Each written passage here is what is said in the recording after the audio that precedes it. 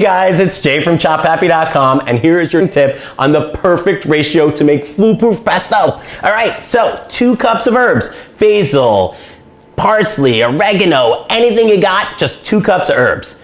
And 2 beautiful garlic cloves, my best friends.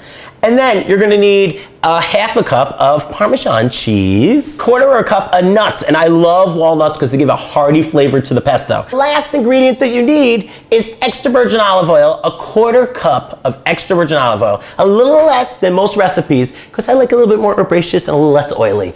And if you feel salty, your extra ingredient could be some salt, a little pinch of salt. All right guys, go on ChopHappy.com, and down below I have awesome pesto recipes for you to practice. Yay, your leftover chicken, your pasta, everyone's gonna be happy. I will see you guys later.